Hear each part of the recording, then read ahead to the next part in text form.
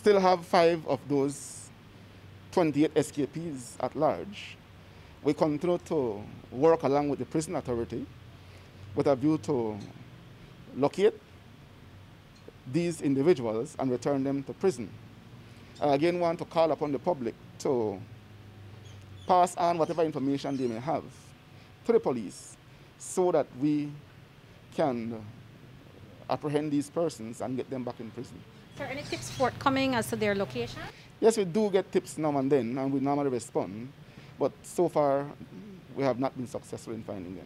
You believe they may be getting help from family members, members of the public? Of course they are. They will not be able to survive out there this long.